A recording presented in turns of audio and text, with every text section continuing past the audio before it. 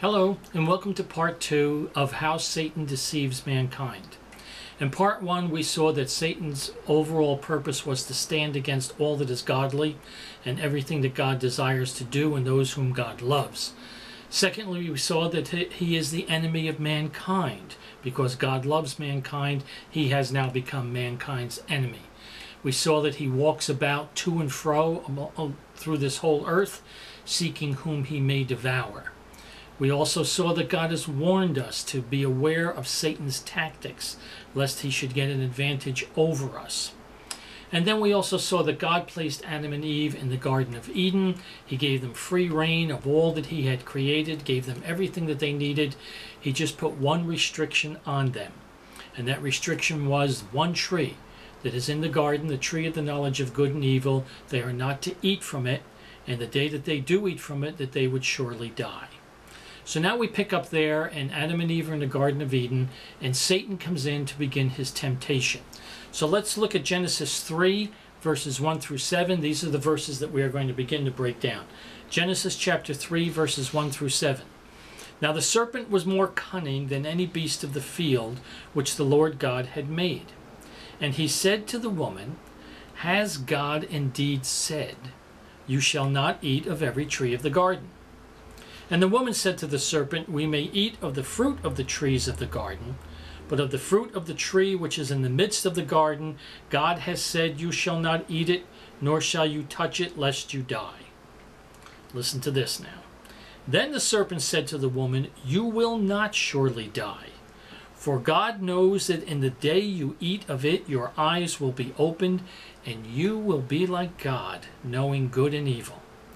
So when the woman saw that the tree was good for food, that it was pleasant to the eyes, and a tree desirable to make one wise, she took of the fruit and ate. She also gave to her husband with her, and he also ate. There's the story. There's the entire picture of what's taking place here, and now Satan begins his attack. So let's look at number 1, Satan's target. What is Satan's primary target when he is coming to deceive us? And that target is your mind. Satan is going to go after your mind. Why the mind? Because the mind is where we think. The mind is where we reason things out. It's how we make decisions. We use our mind naturally to think through a process, to reason things, good, bad, and different, and we finally make decisions. The mind helps control and regulate our emotions and our will. What is it that we will do and what we won't do, and ultimately what we finally do, our actions themselves. Everything is controlled by our mind, so Satan is going to go after that. He's going to attack that first. Listen to 2 Corinthians 11:3. 2 Corinthians chapter 11, verse 3. But I fear lest by any means, as the serpent beguiled Eve through his craftiness, so your minds shall be corrupted from the simplicity that is in Christ Jesus. Now the context of this verse is they're talking about, as we mentioned last time, how Satan wants to blind our eyes to the gospel. He doesn't want people to see the truth of the gospel of Jesus Christ. The comparison here is Satan doesn't want you to see it, but he goes all the way back to Eve. And he says, as the serpent beguiled Eve through his craftiness, so also your mind. See, he worked on Eve's mind and he works on your mind. And he says here that as the serpent beguiled, that's the Greek word apoteo, and that means to deceive. So as the serpent deceived. But in this verse, it's ex apoteo. It's a stronger form of deceive, and it means he thoroughly deceived her. And keep that in mind as we're going through this whole account here of what took place in the Garden of Eden. Satan not only deceived her, he totally deceived her. He thoroughly deceived her. She didn't have any idea what in the world it was going on. She had no idea who she was really talking to. And that's the way Satan likes it. So he attacks our mind. And how does he attack our mind? He uses deception. Here's one of his methods of attack in attacking our mind. He uses deception. Genesis 3:1. Now the serpent was more cunning than any beast of the field which the Lord God had made. The Hebrew word here for cunning means sly or crafty. King James translates it subtle. the most subtle beast of the field. Satan disguises himself. He uses deception. When he approached her, he went to the serpent because the serpent was the most subtle beast of the field. He just didn't come barging in and go, "Hey, Eve, guess what? Here I am, all split foot himself. Have I got a deal for you? Look, here's God over there, and here's me over here. You know, the angel here and the angel here. Which one do you want?" No, no, no. He come in and he picked a beast that did absolutely nothing to alert her or threaten her. Now again, when you think about the serpent, don't think of some serpent that, you know, is slithering, a snake that's slithering around on the ground today. That is not what the serpent looked like. We don't know what it looked like, but we know it didn't look like that. Because if you read on later in Genesis, when God cursed the serpent for what he had done, he said, "Now you will crawl on your belly and eat the dust of the ground." So part of that on the ground, like he slithers, was part of the curse. Whatever it looked like, she certainly was not afraid of it. Don't just think of this thing coming up, you know, with the two beady eyes and the tongue wiggling out in your face. No. That, I know if that's what he picked to come after me, that'd have been a red alert. Because me and snakes, we don't get along. I would have just turned around, done a Jesse Owens, and been out of there. So whatever he picked, she had no fear of it whatsoever. It's like a little dove coming down on your shoulder. She had no fear that something is wrong here. And that's how Satan comes to us. He's very subtle.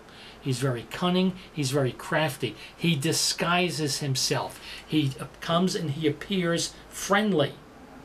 He gives the idea that I'm here to help you. Eve, I want to talk to you for a minute. I want to help you. I only want what's best for you. I would never do anything to hurt you. That's all what's implied here. He looks harmless. Again, whatever this beast was, it looked harmless. It was not threatening to her. It's a dove maybe versus a hawk.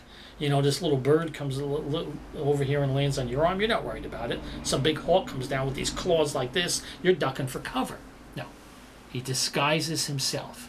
He uses deception. And he does it today. And listen how he does it today. 2 Corinthians 11. 2 Corinthians 11, verse 13 through 15. And he's talking about, God's talking about false prophets here today. False teachers. And he says, "For such are false prophets, deceitful workers, transforming themselves into the apostles of Christ." We've got false prophets, we've got deceitful workers who are making themselves look like apostles of Jesus Christ. How can this happen? Look what he says here. "And no marvel." Don't marvel over this. Don't be amazed over this and say, how can it happen? "For Satan himself transforms himself into an angel of light." Did you get that?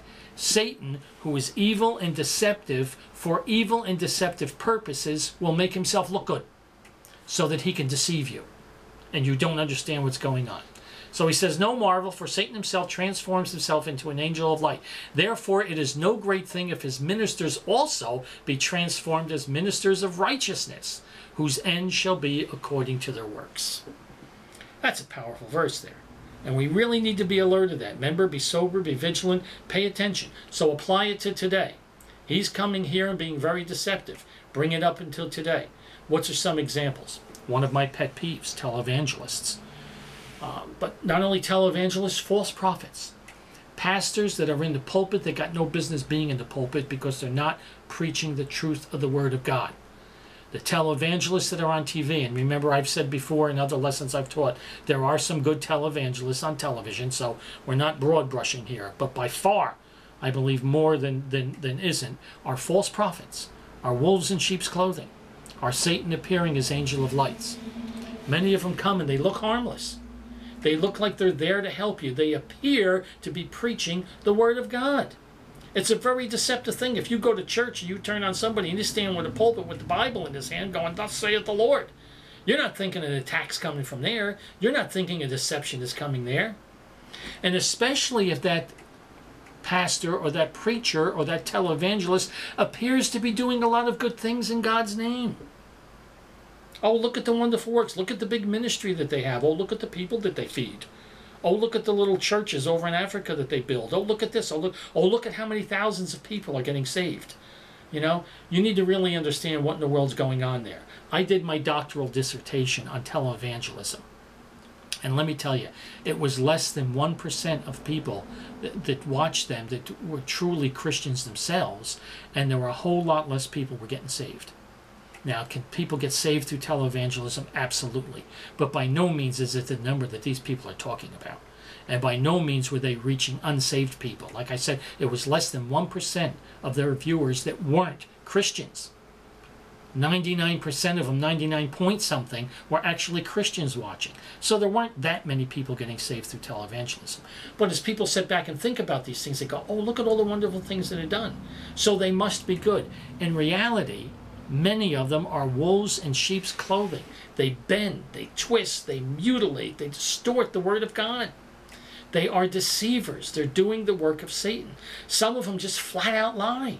Some of them just, there's not even a distortion of Scripture. They're saying the Word of God says this, and it doesn't say anything like it. I've listened to some of them, and the Word is actually saying the opposite. But if you don't have the wisdom and you haven't studied the Scriptures enough yourself, you don't even know it. And most people that sit under these people just sit back and just blindly take it. They just gulp it down because they think it's coming from a good source. More often than not, a person is just seeking their own pleasure. They're seeking their own profit. They're getting wealthy through what they are doing. There are those who aren't getting wealthy, but they're twisting and mutilating and distorting the Word of God. And the bottom line disaster is that they are keeping people from knowing the true God. And that's what Satan wants. That's what Satan wants to take place. You think this isn't possible? You think it can't happen? Listen to the Word of God.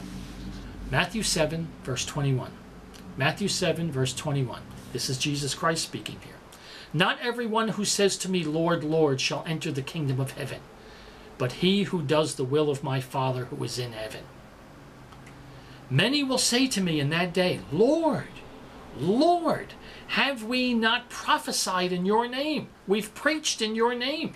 Haven't we cast out demons in your name? And haven't we done many wonderful works in your name? Look at all that we've done, God, and we've done it in your name. We've named the name of Jesus. We preached and preached your name. We cast out demons, and we did it in your name. We've done not some works, many wonderful works in your name. Listen to what Jesus says to them. And then I will declare to them, I never knew you. I never knew you. Depart from me, you who practice iniquity. You who practice sin, you who practice lawlessness. That is a devastating verse. You got to sit back and go, are you kidding me? How in the world can that possibly happen? How can things be done in the name of Jesus using his name? That doesn't mean in truth, and it doesn't mean in the power of Jesus. It just means they use their name. Satan appearing as an angel of light. But what they were doing was not really from God himself. And he didn't look at him and say, you know what, you guys were on the right track, but you kind of made a left-hand turn somewhere. No. He says, I never knew you.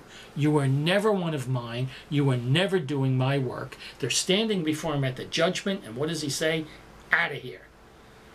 You got to be kidding. That's devastating. But that's got to say to us, you know what?